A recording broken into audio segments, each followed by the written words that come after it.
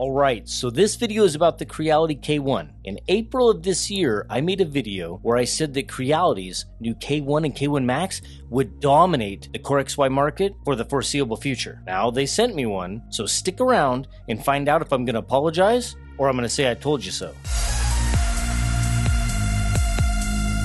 I know, hear me out. Creality, like any other 3D printing brand, has an extremely strong following of people that love the brand, and of course a little mob of people that hate the brand.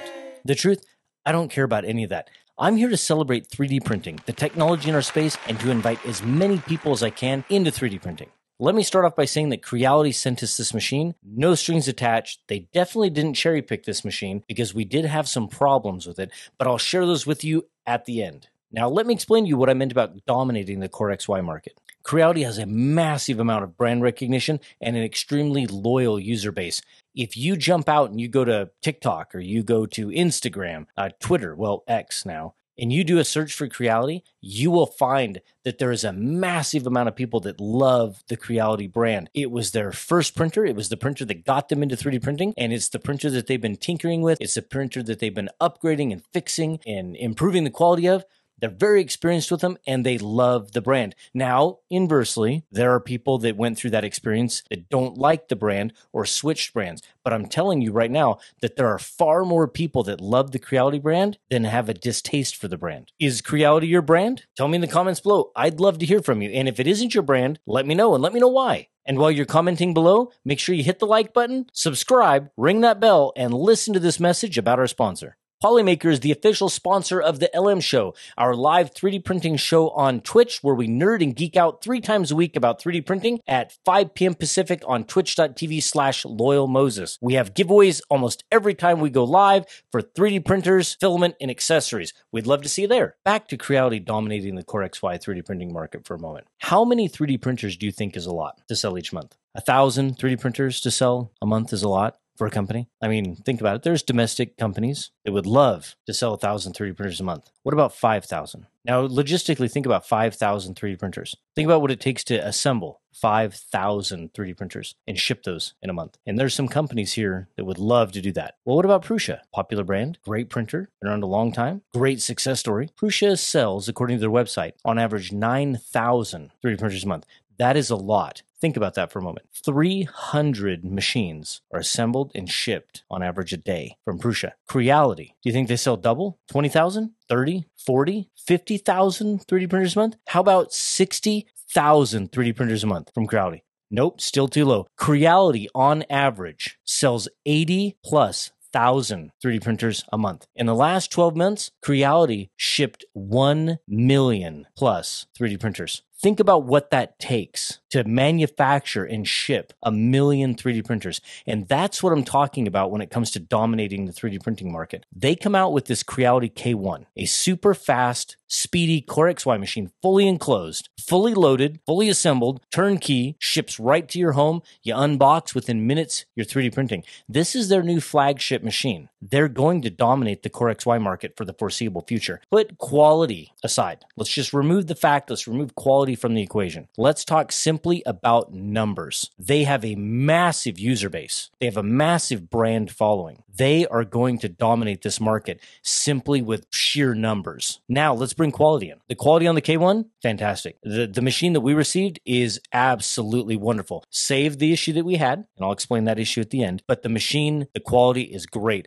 And there are people that are raving and loving this machine. And that's what I'm saying. The sheer numbers that Creality will ship will blow away any other 3D printing company in our space for the foreseeable future. This machine is fast, unbelievably fast, like 600 millimeters per second fast. The slicing is great. The results are excellent. And I think if you're looking for a fast, reliable, turnkey, fully assembled, fully enclosed 3D printer that prints all the usual suspects of filaments from PLAs to PETGs, ABSs, ASAs, polycarbonates, all of it, you will be extremely happy with Creality's K1 or K1 Max. Also, the K1 Max, that is a 300 millimeter cubed monster of a machine. With LiDAR, the AI camera, it has it all, and it's what, $999? No, wait, it's $899. Holy crap. Think about that. That is a fully enclosed helmet class corexy machine for $899. Now, our K1 Max is supposed to be arriving soon, and man, I can't wait for that. I hope it gets here sooner than later. Oh, and let me mention our affiliate link. If any of these machines interest you, we'll have our link in the description below. If you end up purchasing a machine through that affiliate link, it helps us out significantly, so thank you. We're not going to go into detail about the specs of the machine. You can read a website, but the machine basically has a 220 by 220 by 250 millimeter bed. It has a removable lid for printing heat creep prone filaments like PLA. The nozzle is a 300C nozzle. The build plate is 100C, so that's all quite normal, quite standard. If you are considering picking up one of these machines, I would recommend their nozzle kit. Now, I didn't get one, and I kind of wish they'd sent me one, and I'll probably reach out to Creality and ask for one. The nozzle kit comes with a range of nozzles from 0.4 to 0.8. And there's a couple of different types: copper alloy and hardened steel. The copper alloy will have better thermal conductivity for better flow, and the hardened steel will be a little bit better for abrasive filaments. Now, whenever I talk about the Creality K1, this question comes up, and it comes up a lot in our community, and that is, what about multicolor filament printing? Because the Bambu, P1P, the P1S, the X1 Carbon, they all have the AMS as an option. I'm not going to confirm this, but I'm going to tell you I have been told that there is a multicolor filament option coming. Don't quote me on it. Like I said, I'm not going to confirm it here in this video, but I have been told that. Now think about that for a moment. That gets me pretty darn excited. The K1 at $599, the K1 Max at $899. I can only imagine multicolor filament printing on a K1 Max helmet class 3D printer starting at $899 for just the machine. I don't know what a multicolor system would cost, but that gets me darn excited. Okay, our issue. It really wasn't a bad problem.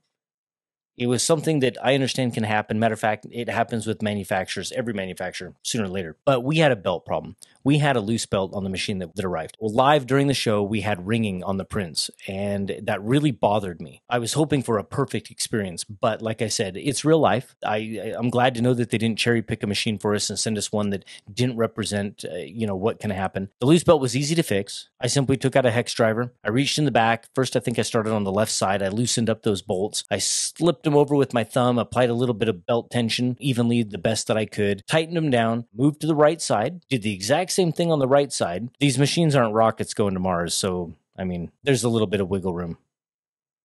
Tightened down the right side, recalibrated, reprinted, and the prints came out absolutely fantastic. And they came out exactly like others that I'd seen online. So I was very happy that that was such a simple problem to fix. Now, should we have had loose belts? No.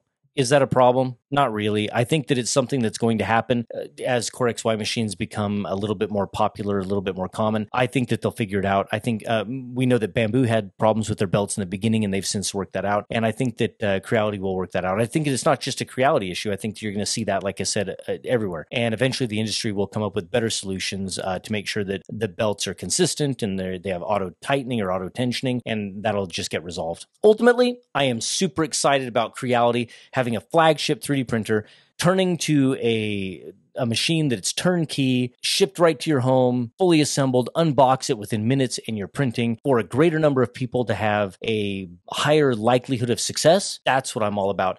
And if we can invite more people into 3D printing and we can meet these people and they can participate in the hobby and the passion that we have, what more could you ask for? I'm really looking forward to this new generation of makers and crafters that Creality is inviting into this space with these machines, and I can't wait to meet them all. Let me take a quick moment to thank our YouTube members. You make this content possible. If you'd like to become a YouTube member, there's a little join button below. You can click that, and I'll make sure that you're included in every single one of our videos. Thank you so much, Sir Will 3D, Joel Finn, Brandon0109, Waste in Time, Cam Nicholas, Luppy Leptonium, The Cinzia, Patrick W3D, Rip Artist, Vreedog Knight, Setral, Your Buddy Dinek, Buddha 3D, and Jedi Spidey. Thank you so much. Thanks for making it this far. Thanks for watching, and we'll see you on the next one.